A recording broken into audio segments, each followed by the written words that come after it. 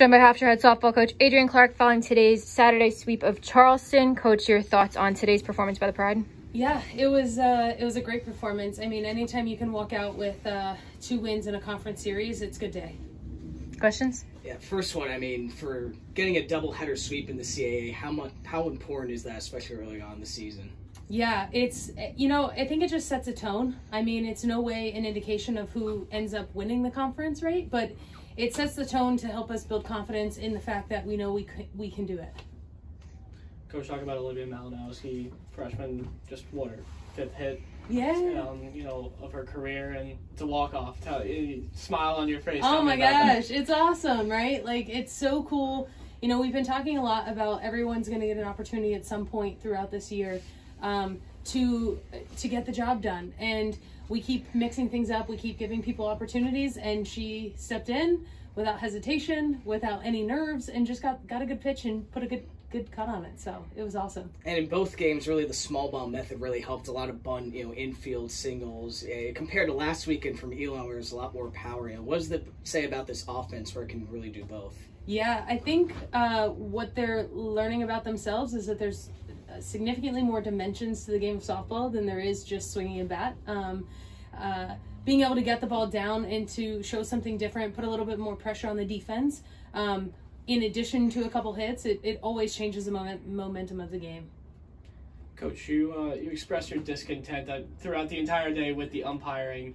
Just a couple times, really, you got all around the field, home plate, and then each corner. Can you tell me a little bit about how those conversations went and what you were talking to them about? The conversations are just trying to get an understanding of what the calls are so that we can better coach our team, right? And it has the umpires are the umpires, right? They're human. They're going to make mistakes just like we do.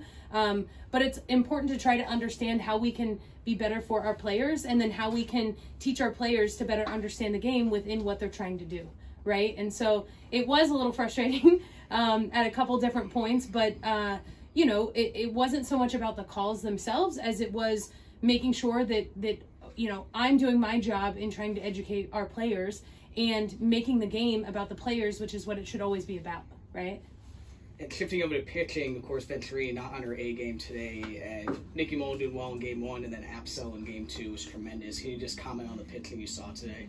Yeah, our pitching staff, and we've talked about this from the very beginning, is that it's going to take all of them, all of the time, right? It's like a all hands on deck kind of mentality, and Nikki did a phenomenal job, not necessarily expecting she was going to go in that early, but not only did she go in, but she dominated. She got it done, right? She got outs.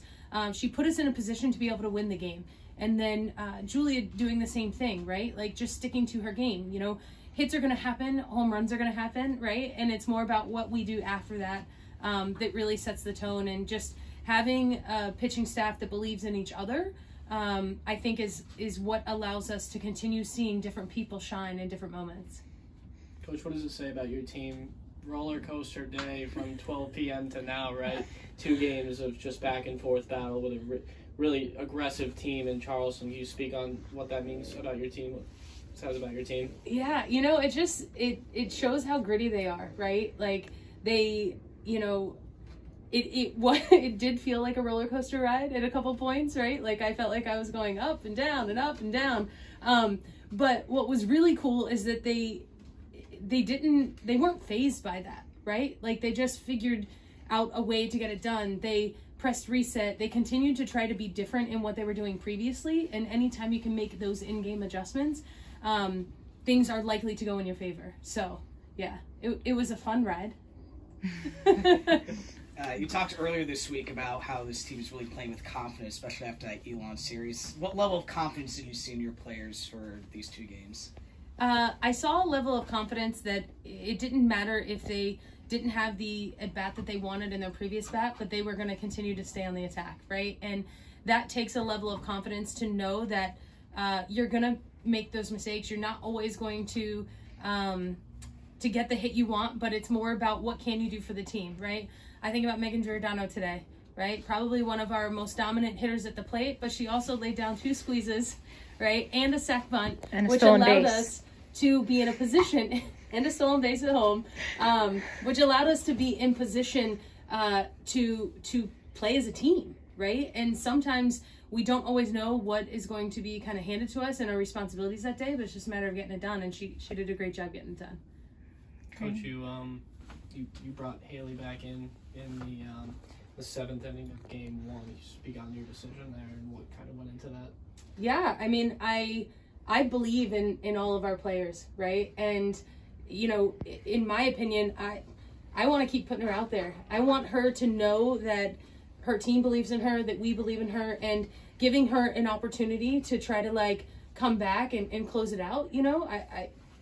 She's not going to learn unless she gets in that position, right? And she's young, and I also knew that we had Julia and we had Bella and we have a staff of pitchers that are going to have her back. So to me, I felt like it was the right decision.